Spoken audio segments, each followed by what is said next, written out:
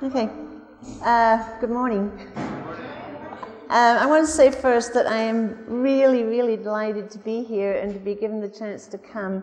It's been a marvelous opportunity for me already. I feel like I'm being recharged after a long sort of absence. I don't often get together with so many people, and it's nice to see old friends and a lot of new friends. And before I start, I also want to say something. I was one of the dancers who were more or less brought up by Margaret Craske, and she brought us along the way entirely on a kind of love path, and anything intellectual, which didn't happen very often, I must admit, but if there was anything intellectual, it was more or less squashed. So, in other words, I am not able to answer any questions of any depth or anything like that. Okay, maybe superficial things about experiences I've had personally, but I can't do anything else. I came through Margaret Craske, and probably I'm one of the few people that came to Baba because of the bad things I heard about him. Has anyone else done that? This is my claim to fame. Okay. Now, I was studying dancing in London with a teacher, and she thought I should go on to someone better. And Margaret Craske was, of course, the best teacher in London at that time. This was in the 30s, before the war.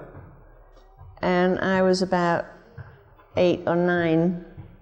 And my teacher was a very smart lady. She sent me to Margaret Craske so that I could take a lesson with her. And then I would go back to the teacher and she would say, "All right, what did you learn?" And so that's the whole reason for that. Obviously, Baba was behind that. But when I got to Margaret Craske, I was not quite advanced enough for her. I was turned over to someone called Mabel Ryan, who I expect you've heard of. Have you? She was also a Baba lover. I fell instantly in love with her. She was quite a marvelous person, and I was scared to death of Miss Craske. I'm not anymore, but only on occasions.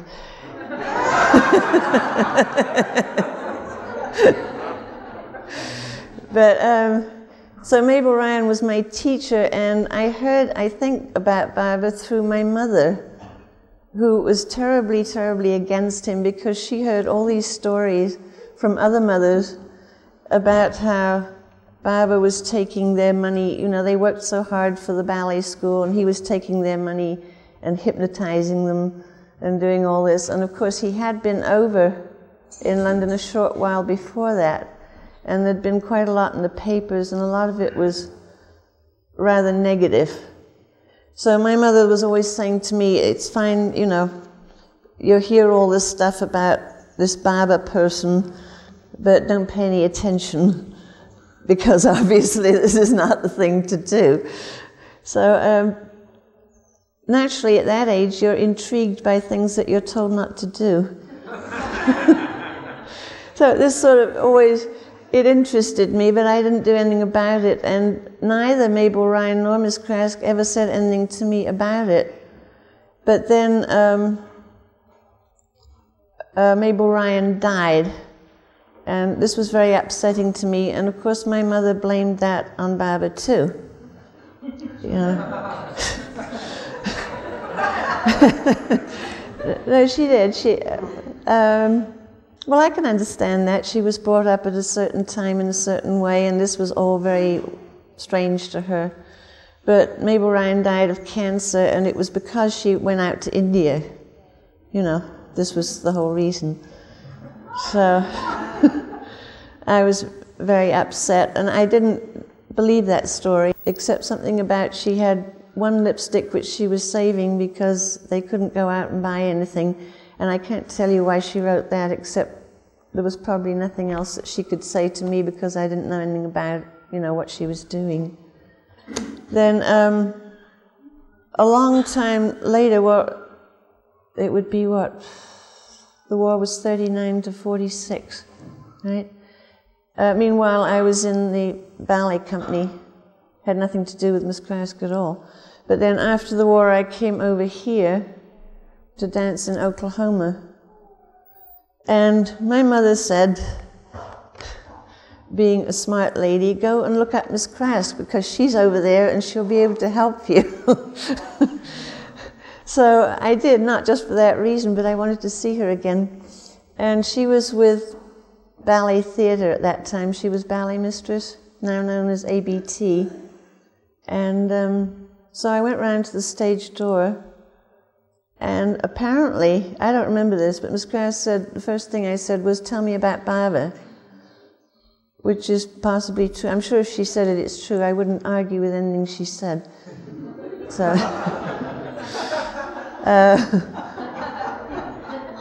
so I went up to her room in the Morton, which she still had, and saw pictures of Baba, and she told me a little bit about it, and she told me right off, you have to be absolutely sure this is what you want to do. This is what I think someone said yesterday. I forget, was it Phyllis? I think it was Phyllis. Because it's not going to be easy. In fact, it's going to be just the opposite. You know, it's going to be very, very hard, and once you're hooked, you're hooked. So I said, no, it was what I wanted to do, but I didn't have any great revelations or anything. I was still just basically interested, and I did have some doubts. But she gave us always the discourses to read. In fact, she made us memorize them. Part of them, not the whole thing. Just part of them, you know, where you go through the rock and the worm and this bit, the creative part.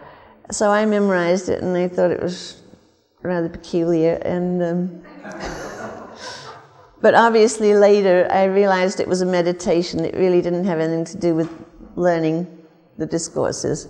It was a meditation on Baba. And then you had to go back and repeat it to her, which was not a great deal of fun, but I guess it worked. So I went along with that, and but still nothing particular. I know a lot of people who just see a picture of Baba, and I'm sure a lot of you belong to that group, and they recognize him immediately, and that's it. Like, how many people have done that? Yeah, a lot, see? Well, I didn't. I was a doubting Thomas. I had these doubts at the back of my mind because I had been drawn to pictures and, like the New Testament, pictures of Jesus Christ and things, and I had at the back of my mind, supposing this is a false prophet and I'm doing entirely the wrong thing, you know, and I'll be damned forever.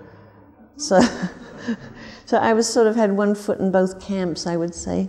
And I got family letters, and I think finally when I got closer to Baba was actually when I came out here. And I met, I went to somebody's house and saw a movie which didn't do much for me either. But I met Ruth White and Agnes Baron, and I started going up to Mehermount a lot. I went up, I observed all the things like silence days and all the rules and things. And I always went up to Mehermount for fasts and silences and things like that. And I was getting closer and closer, and then I was back in New York in '52, all right, when Baba came over. And for some reason, I can't tell you why, I had been out of work for a long time and I had no money, and I'd finally got a job in summer stock, which is not the greatest job in the world, but it was a job. And Baba was coming over, and I had a chance to see him, and I didn't take it. And the funny thing about that was we had somebody, I was at the Metropolitan Opera House in the school, and somebody there who had nothing to do with Baba, and we didn't even particularly like her very much, she came to me and offered me the money to go down to Myrtle Beach and meet him. And I turned it down, right? And I felt guilty about that for a long time afterwards. I think there were only 4 dancers that went to see him at that time, and that was the aeroplane ride. Have you heard that story? Yeah. And I knew some of them quite well. Like Tex I knew fairly well, and Zebra and Skipper. I didn't know the other one too well, Sura. But anyway, that went past, and I'd missed that opportunity. But I think it linked up later. You'll see when I get around to some of the stories later that Baba was doing something to me. I figured at the time I wasn't ready, and that was that, you know. So then I was working away, and 56 came around, and I was out here. And I figured, all right, this time I wasn't going to mess it up again. So I went back to New York, and I met him at LaGuardia Airport. And the only thing I thought, he came out of the... Well, LaGuardia at that time was not like LaGuardia now. It was like a bunch of Quonset huts. Do you remember when it was like that? He came out with the mandali, and there were a lot of people there, and he came between the people, and the first thing I thought was how small he was. And this is a funny thing about Baba, because one day he would look terribly small, and another day he would look terribly tall. And that day, I guess, to me, he looked very, very small. And he came between the people, and oh, I forgot to tell you something right from the beginning, but I'll tell you in a minute. He came between the people, and he pointed to me. I think I was on one side of the aisle, so to speak, and Miss Craske was on the other. And he pointed to me, and then he pointed to Miss Craske, and then he pointed back at me. And we never really figured out what that meant, except now I think possibly I do, and that was the part I left out at the beginning. In the 30s, when I first heard of Baba, Miss Craske had a picture of me in her flat, which is the same as an apartment over here. And Baba went to the flat, and he saw a picture of me, and he wanted to know who I was. And apparently he was interested in finding out more about me. So now possibly that links up with the LaGuardia thing, where he was pointing at both of us. That's the only thing I can think. But that was my first link with Baba, was back in the 30s when he saw the picture. So then we get 56. And that was the meeting, was at the airport, and he went back to the Delmonico Hotel, and we all got to meet him there. And that was the first time, I think, when I met him individually, that finally sealed the whole thing. And we met him one by one at the Delmonico. We were introduced. I was introduced by Miss Craske, of course. And like Charles said about his meeting Baba individually last night, that was probably the longest walk. They always were, I don't know why. But I walked all the way up, and when I got to Baba, that was it. You know, I mean, there were no more doubts. I felt that was what the whole thing had been about, and it didn't matter what happened after that. I mean, there was no future. I didn't care about the future, and the past was all gone. You know, that was it. And of course, I cried, and I was probably known as the best crier out of the entire group. I mean, I cried almost nonstop, all of 56 and 58.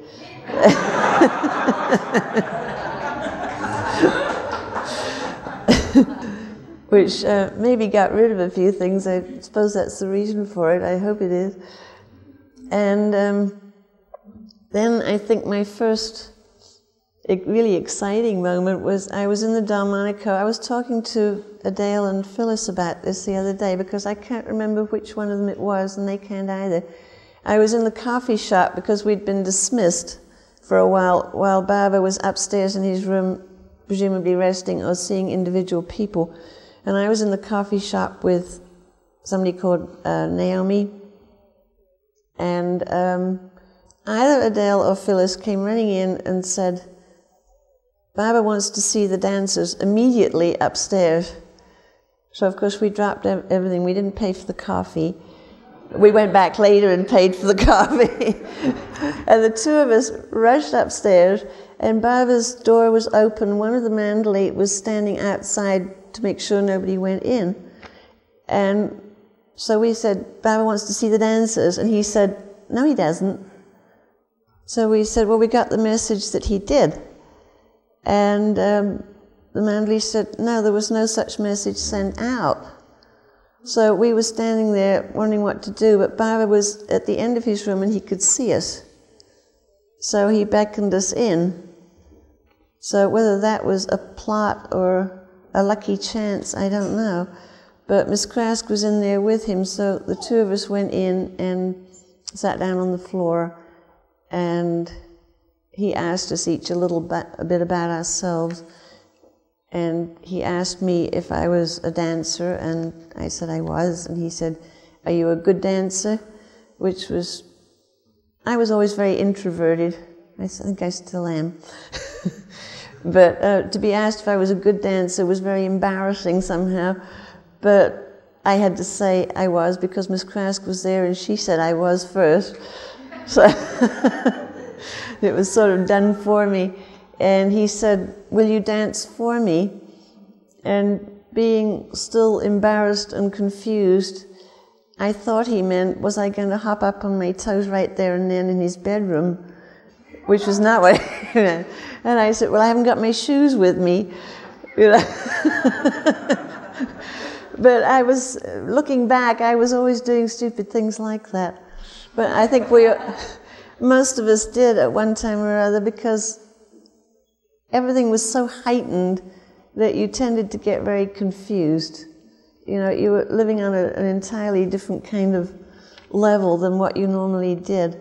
So I said, of course, you know, I would when the time came. And then he sent us out. And then I went back to Naomi. This Naomi person at Westerveld was staying in the hotel. And I went back to her bedroom with her.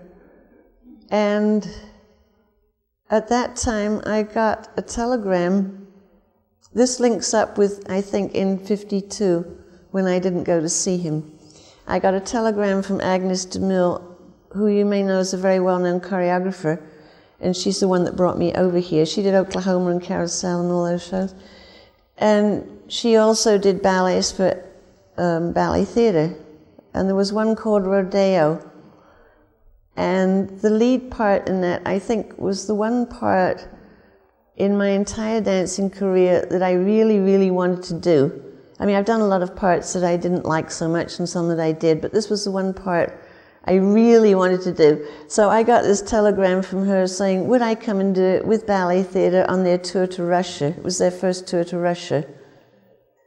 And you see, I had to say no, because probably if I'd gone in '52, maybe this wouldn't have happened. But it did happen, and I'm glad it did, because it meant a lot more to me in a way than the other would have.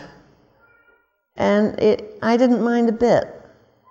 I mean, there was a brief moment where I thought, you know, how great it would have been. And then I thought, well, it was great to be offered it, and what I was doing was greater still. And so I had to turn it down, and she was very, very mad, and she can get very mad. And I heard later that she'd been asking around, why had I ever done a thing like this? And she'd heard stories, I suppose, because her version of it was, I had gone down to South Carolina with a rich lover. Which, of course, was absolutely true. But it wasn't what she had in mind at all. And I don't know. She's had, I think after that, an enormous amount of sort of contacts with Baba in funny ways. And she's still getting them, because a lot of the dancers worked for her. And she's heard about Baba off and on, and in fact she even read Miss Craske's book recently that one of the more recent dancers gave to her to read. And she doesn't think too much of all this, but she's had a lot of contact with him. So that was okay, and we all went down to Myrtle Beach. And we were a little worried because Miss Craske had told us stories about when she traveled with Baba, he would suddenly make her get up and dance. And I'd always been terribly afraid of that because of being shy. You know, they'd be in a restaurant in Italy or somewhere and he'd say, dance, you know. And she would have to get up in her street clothes and dance in front of all these people. And I thought, if he asked me to do that, I wouldn't be able to do it. And so we sort of thought between us of something we could do in case he was going to do this, so that we wouldn't look like complete idiots. So while we were down at Myrtle Beach, when we were off moments, we tried to put something together. I taught a little piece, and Tex and I had been in a movie together, so we went over one of those dances, and our little odds and ends in case he asked us, but we had no idea that he was going to, but she always said, be ready in case he does. So we had a marvelous time at Myrtle Beach, and except for one or two incidents, well, no, I won't say that. Most of the not-so-good incidents were in '58. But we came out here, and there was another time where, well, there were twice, where I got completely outfoxed by Baba because I was staying with the friends I used to live with in North Hollywood while we were here. Baba was in the hotel, and everybody was kind of dispersed, and I went back to where I used to live. And I was going to make dinner for the dancers in the group because Baba was supposed to go to a dinner with the Sufis that night, so I figured we were all free.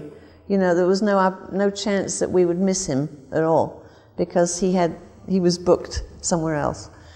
So I was cooking dinner, and I was living with a couple, and the man said, well, as you're cooking dinner, why don't I go down and pick up the dancers for you, the guests. You know, there was Tex and Marie, and I don't know who else, but I remember those two, Peter, I guess. So I said, fine, that would be a big help. So he went off, drove down to pick them up. They were staying in the same hotel that Baba was. When he got there, he found the mandali rushing around on the sidewalk, sort of frantic, because Baba was supposed to go to this Sufi dinner and the cabs were on strike. So one of the mandali came up to Bob and said, would you mind driving Baba to this Sufi dinner? And so Bob said he wasn't particularly interested in Baba. He said, fine, you know, everybody hop in.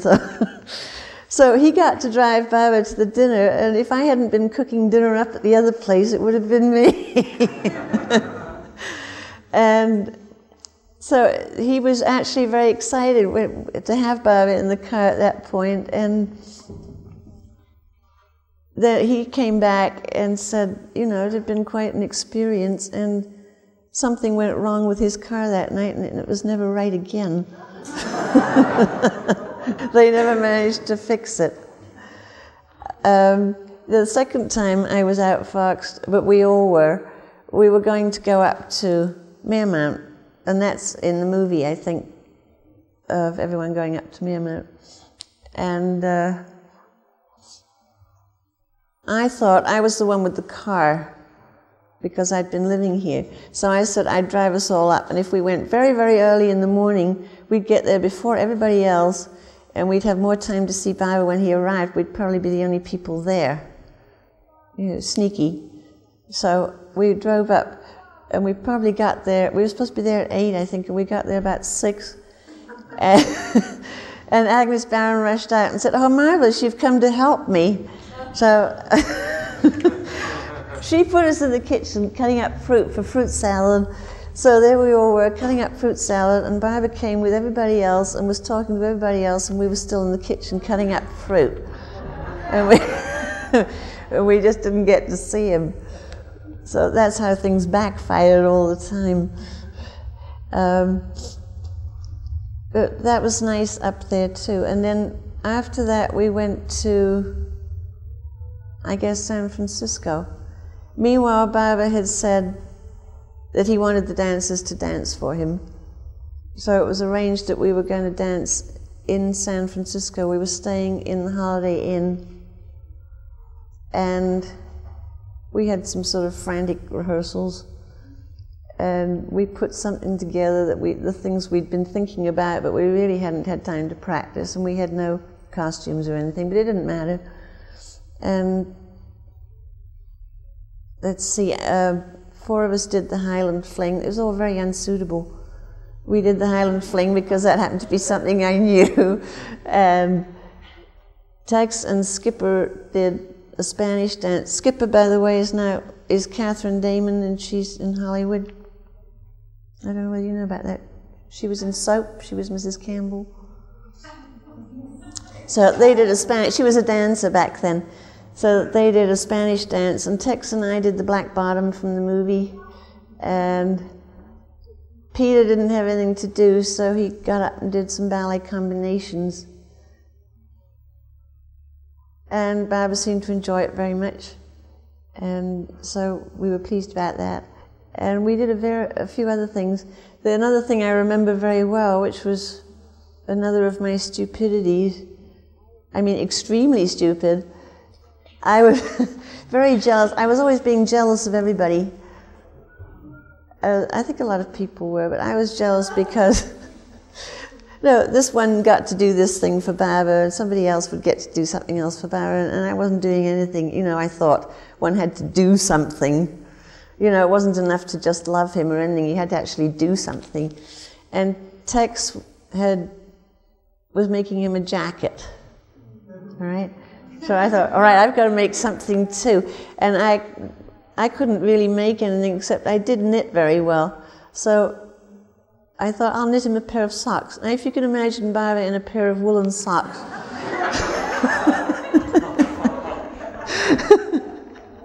But, I mean, what could he possibly do with them? I don't know. I don't know what I was thinking of. But anyway, this was what I knew how to do. I mean, it was the only thing I knew how to do besides dance. So I started these socks, and we went to see an ice show, because Baba loved to go and see shows. Usually when he got there, he would cover his head with a blanket or something, and he wouldn't see it anyway. But or else he would get us all settled, and then he would get up and leave, you know. But there's some theory, I think, that he liked to have everybody together concentrating on something. I'm sure you've heard that, concentrating on something else, because then he could work on the people. So we went to the ice show, and I was sort of watching the ice show and sort of watching him under the blanket or whatever he was under. And we got to intermission, and I had this sock that was like, he was leaving the next day, and I had to get the socks finished, you know, so I was knitting during the ice show. So I had a sock that was about, it must have been that long, and I had to rip it all out. But anyway, I did get the socks finished, and the next day he had the dancers in, I think it was separately, it might have been with a few other people, into his room in Holiday Inn. And I was afraid to give the socks to Baba, so I had given them to, I think it was Adi, or it might have been Meiji, to give to him. And so we went in, there was Baba holding the socks. Which made me feel more foolish than ever. And he talked to us for a while, and Miss Craske was sitting beside him, and all the time he talked to us, he kept hitting her over the head with these socks.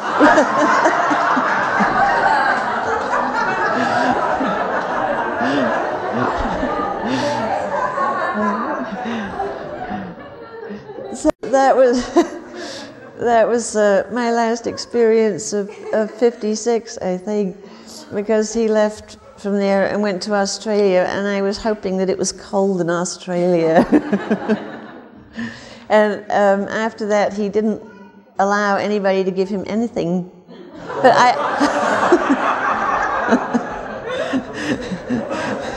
I don't think that was really anything to do with me. I might have had a small part in that. No, because next time he came, he said it was an order that nobody was to give him anything. Of course, people did anyway. But in a way, that was sort of a relief. It took that, that awful thing of wanting to make things or do things for him or off one's mind. I don't want to go over, but I'm not, so I'm all right.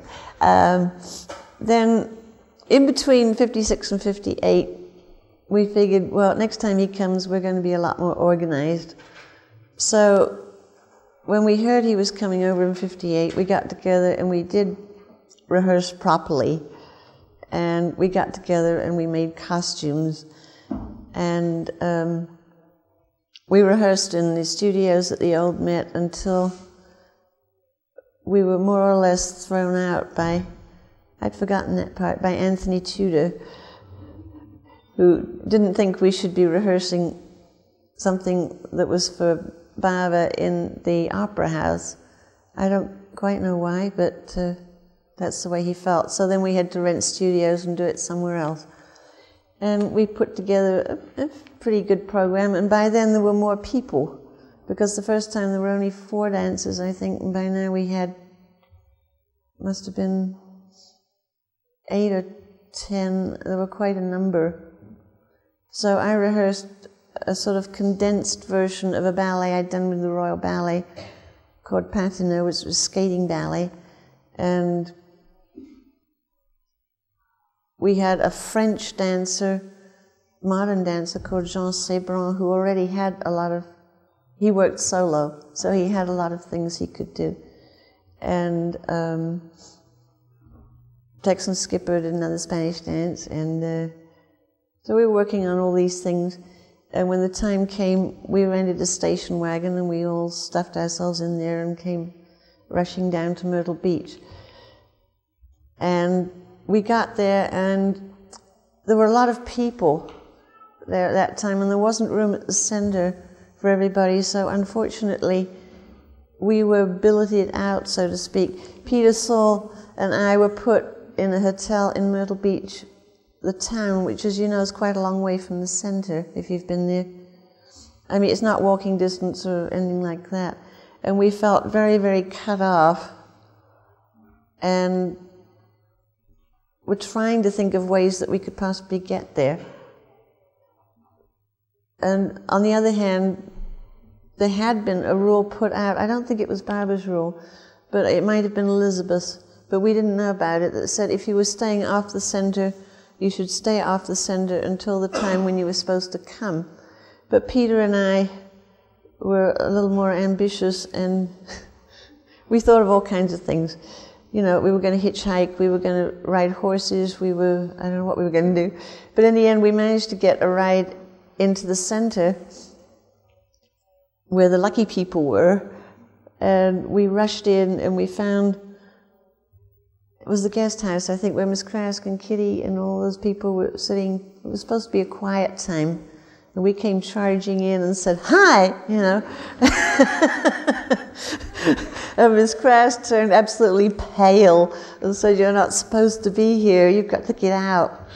So we felt terrible, and Elizabeth, I think, had to drive us back to the hotel. And we felt very, very bad, but we felt a lot worse the next day when we came in. We came in at the proper time, and Baba saw groups in the lagoon cabin, individual groups. And the dancers were in there. That was our time, and he went round each person.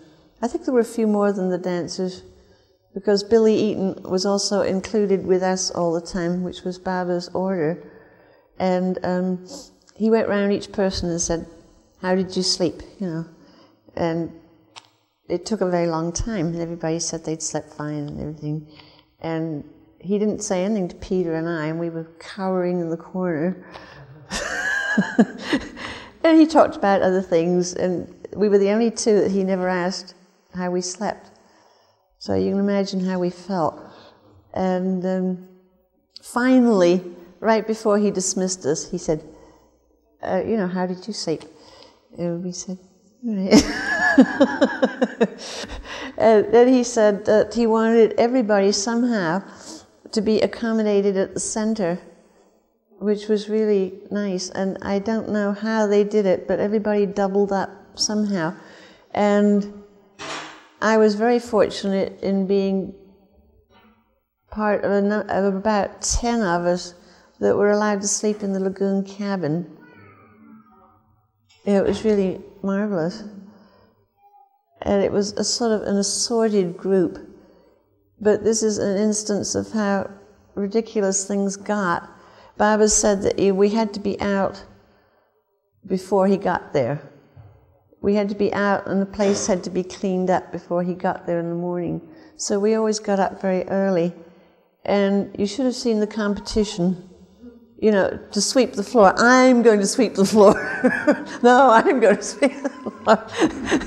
And everybody was like this, They wanted to be the one that was going to clean up before he got there. Ridiculous. I mean, it didn't really matter who cleaned the floor as long as it was clean. And the fact that we were allowed to sleep in there was certainly enough. I don't think anybody slept very well. And there was I was tangled with this one lady from Israel. She tangled with all the dancers, as a matter of fact, because she was a dancer too. And I think she felt left out. She did Israeli dancing, and she was always doing Israeli dancing around the center. But you see, she was never asked to dance or anything, and I think she felt left out. But she was always accusing me of snoring, and I'm sure she was right. She said, I can't sleep because you snore all the time.